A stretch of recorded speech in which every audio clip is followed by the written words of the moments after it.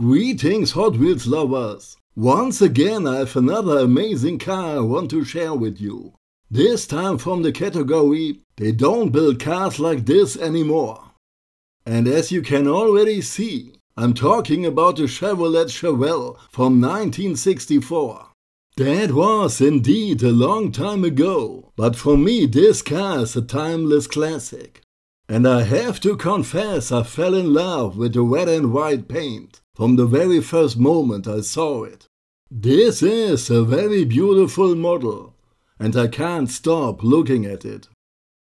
But the 1964 Chevelle wasn't only about looking good. The Super Sport option came with the V8 engine, performing at 220 horsepower. Back in the day, that was a pure blood muscle car. The Super Sport was the top of the line model, and later that year an even more powerful engine was available. A year later the engine output was increased again, and the muscle car craze was in full swing. The car Hot Wheels gave us was a little bit customized, but once again I have to tell you, the chrome engine looks beautiful on the red paint.